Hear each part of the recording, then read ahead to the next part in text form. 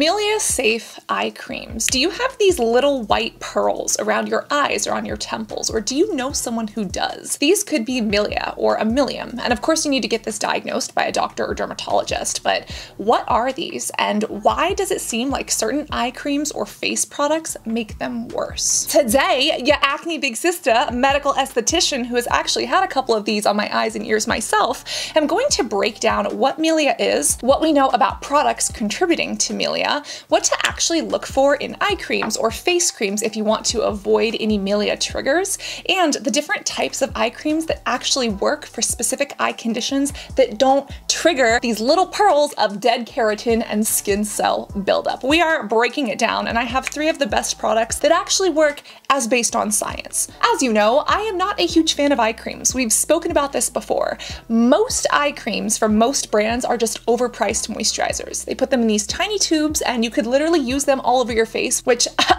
hint hint, I actually do, specifically with one of these from Beauty of Joseon who we're working with on a portion of this video. But when it comes to eye creams, there are some people who want to use them, especially if you are more prone to milia, these little white pearls that kind of show up around this eye area. You may have noticed that putting your moisturizer or an occlusive oil or an occlusive petrolatum product close to the eyes on your face actually makes the milia worse. Or if you're trying to use products underneath makeup, sometimes certain skin products pill. And there are reasons to use eye creams if you know what to look for, and if you're actually getting things that have ingredients that are going to work for your specific condition, because wrinkles are very different than color, which are very different than bags, and all 3 of those need a different solution. And then if you can actually find something that's worth the price, so that yes, you can put it under your eyes or everywhere else on your face if you really like what they've got going on in here. Before I share with you the 3 different eye creams that work on these 3 different conditions that are actually milia safe, we have to understand what milia are. Milia, plural, or a milium, is basically this little keratin cyst that balls up very close to but underneath the skin. Keratin is what our hair and our nails and our skin is made up of. Our keratinocytes are literally keratin skin cells, but sometimes in the body things can go a little haywire, and for reasons that we don't totally know, these tiny little cysts, these little pearls, these little balls of keratin can form under the skin. Now, sometimes people think that these are whiteheads or acne, but they are very different. Specifically, acne is caused by bacteria and happens within a hair follicle, one of your pores, whereas milia doesn't always happen in or near a hair follicle. And on top of that, it usually doesn't have the pus or the inflammation that is associated with acne. That's why they are these little white bumps under the skin that don't come out when you press on them, which you shouldn't be trying to pick at them anyways. But acne, on the other hand, is a little bit more eruptive and tends to get more red. Now, milia does need to be diagnosed and treated by a doctor or dermatologist or somebody working with them. If you come to a derm clinic, milia or a milium is going to be lanced with like a tiny little pokey and it's going to be kind of popped and extracted out. There are some Dr. Pimple Popper videos that are very, very exciting if you actually want to watch some of the extractions in action.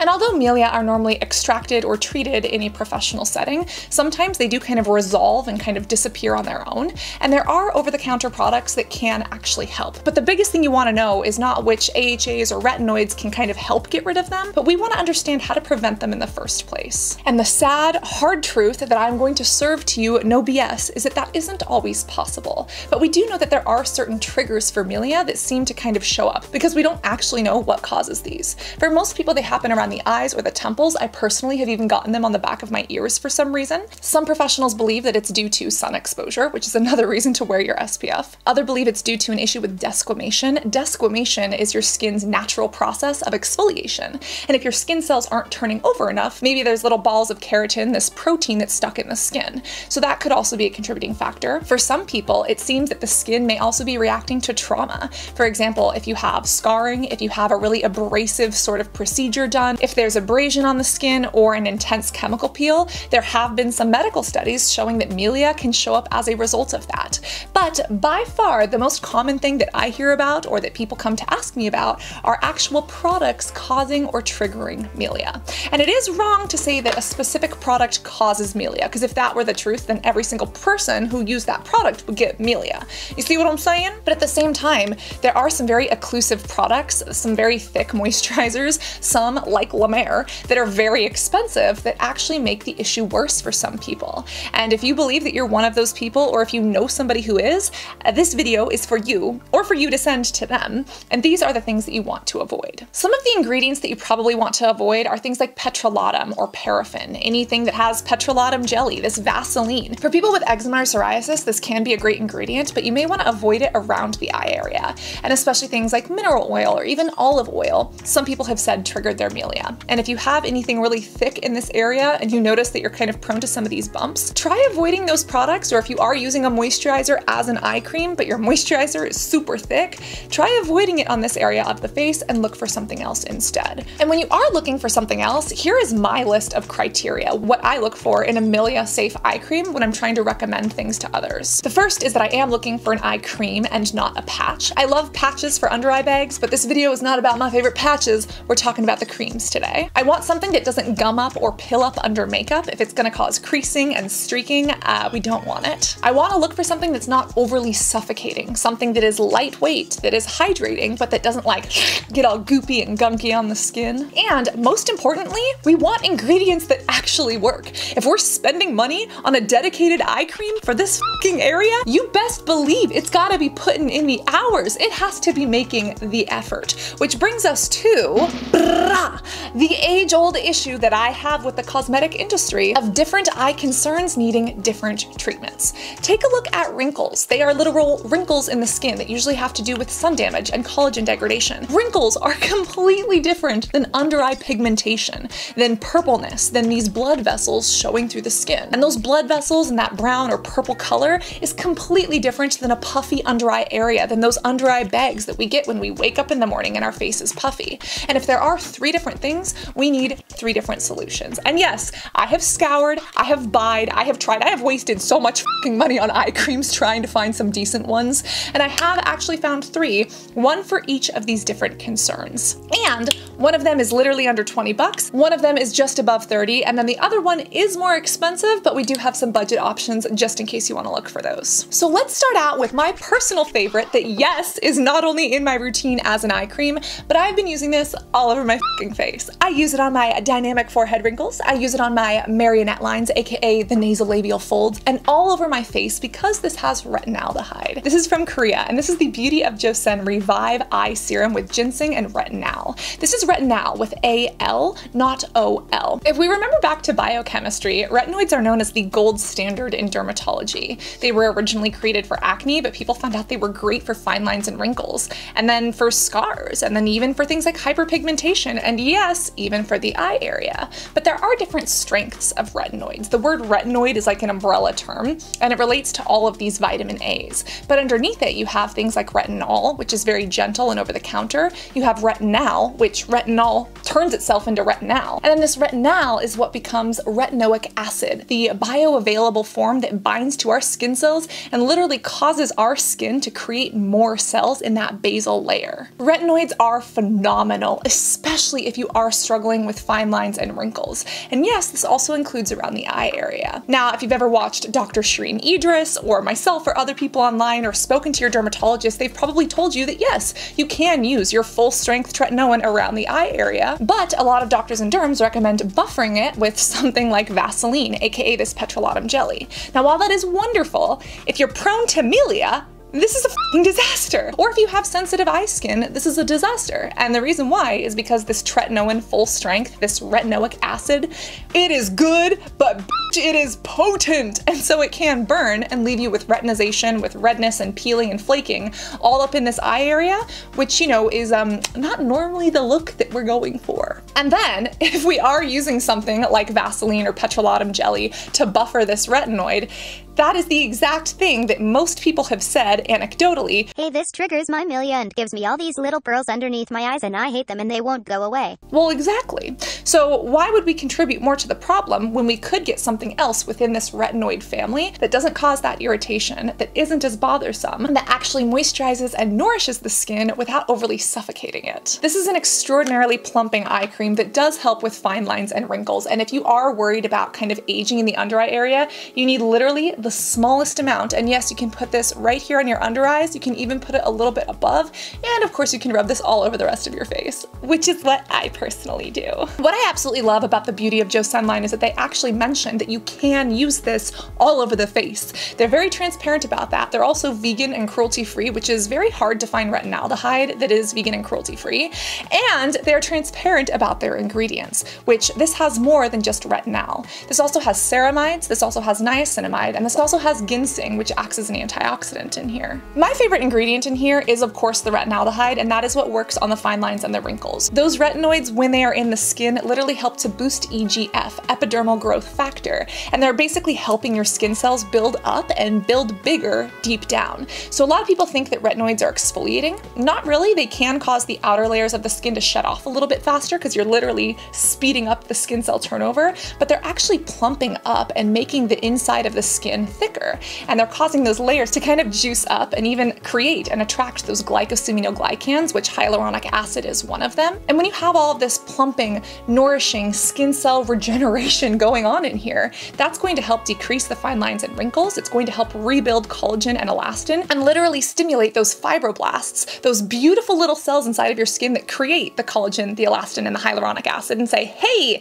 get to fucking work. And then they do. And then over a period of a few weeks of regular use, you start to see the under eyes look brighter. You start to see them look less wrinkled. You start to see them look a little bit less saggy and crinkly. And as a bonus in here, the ingredients such as the ceramides are nourishing, the ginseng and the niacinamide are also antioxidants, so they work to brighten the under eye area. And yes, this actually does work if you have darkness, a little bit of pigmentation in the under eye area too.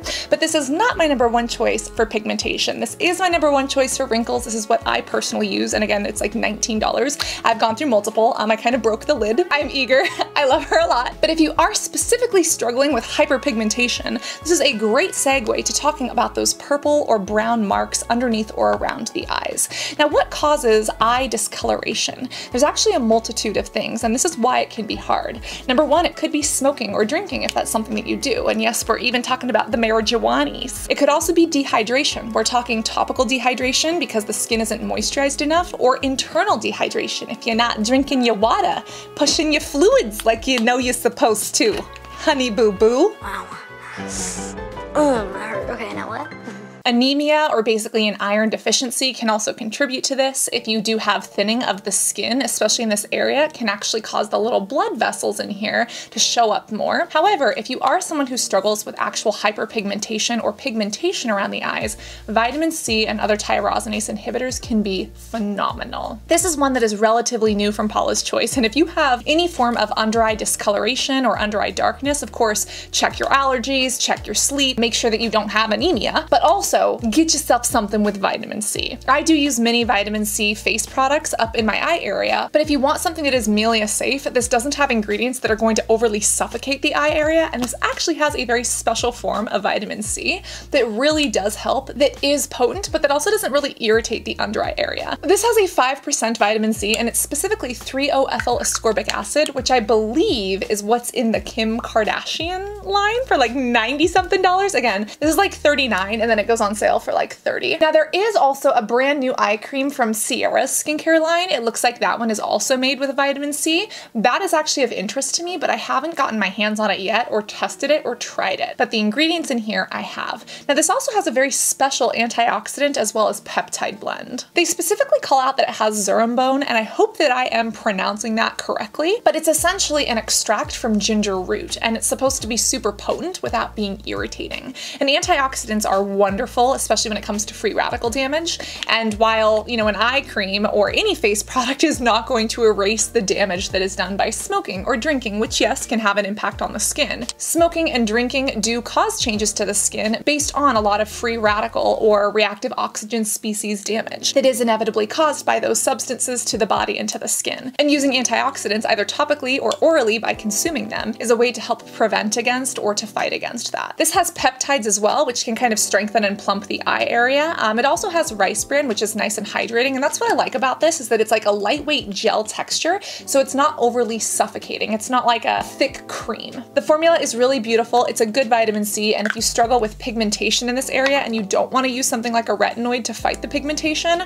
this one is it. Now, what if you do have the under eye bags, the puffiness? This can actually be one of the hardest ones to treat because of the causes of that puffiness. Sometimes they are things we don't have control over. Again, it can be things like allergies, smoking or drinking, sleeping on your face, which if you could train yourself to sleep on your back, maybe that would help. But the hardest thing is that sometimes under eye puffiness comes from what's called a hernia or a septal hernia. We basically have this tiny little septum under our eye, and we have these natural little fatty pockets. But sometimes if there's a hernia or if that weakens, it can kind of push out and push forward, giving us these kind of puffy under eye bags that don't go away for any reason. There is a very expensive but very effective product from a brand that actually focuses on creating products like sunscreen products for people with skin conditions. The problem is this tiny little bottle is like $94. Is it worth it? Absolutely, but I also have a $9 dupe if you want that. This is from Color Science. This is the Total Eye Firm and Repair Cream, and if you are looking to firm and repair, this is the best one that I know to do it. There is also that Peter Thomas Roth, but I don't think it's cruelty-free, and that one's more cosmetic or like makeup. It kind of dehydrates the eye area and kind of sucks it away.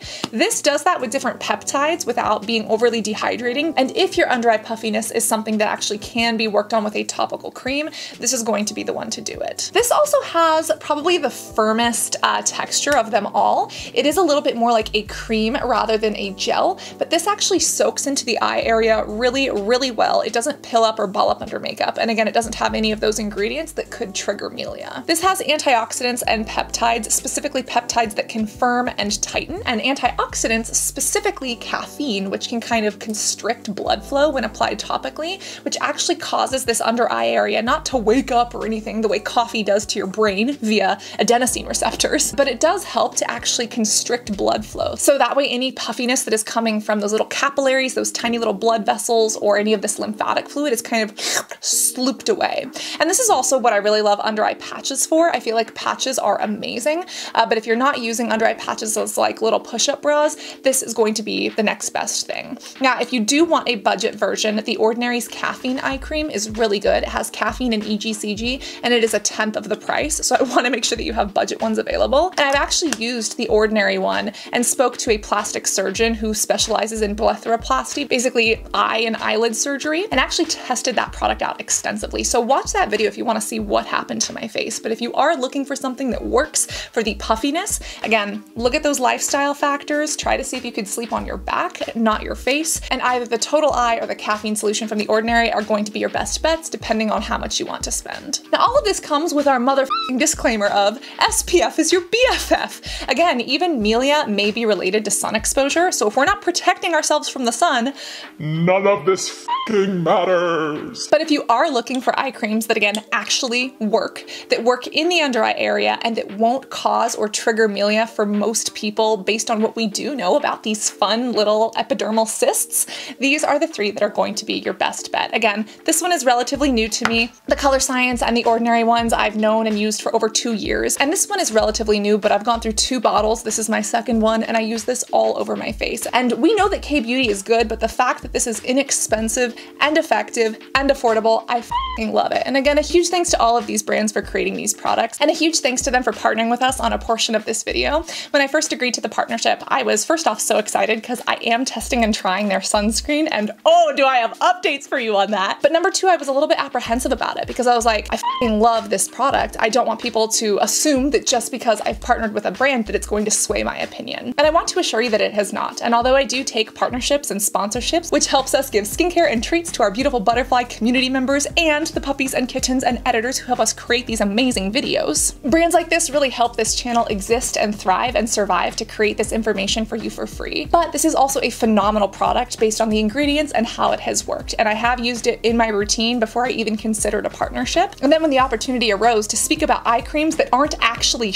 And to deal with these little pearls that can kind of appear under the skin, the answer was an immediate yes. And depending on what you need or what is happening in this under eye area, I want to make sure that you are equipped with the knowledge so that you can avoid the BS in the industry where all of these brands are just saying, oh, our eye cream is the best for everything, just use it, not even explaining which of these 3 conditions it works for. And I truly believe that knowledge is power, and if you understand the ingredients and how things work, you can turn and learn these, spend $19 on a vegan and cruelty-free K-beauty product, and save yourself tons of money and get something that works for you. Or actually know if you are going to spend money, when it is actually worth it, and what the budget version is if you want to spend $9 on the ordinary instead. As someone who struggled so much with my acne and who still does have, you know, a couple issues with my under eyes, it is very important to me, and it's the information that I wish that I would have had when I was 16. So here is a grown-up 16-year-old me who's much older than 16 now, talking to you, my honey bunches of oats, trying to help you out if you end up having these little pearls under the skin or if you know someone who does.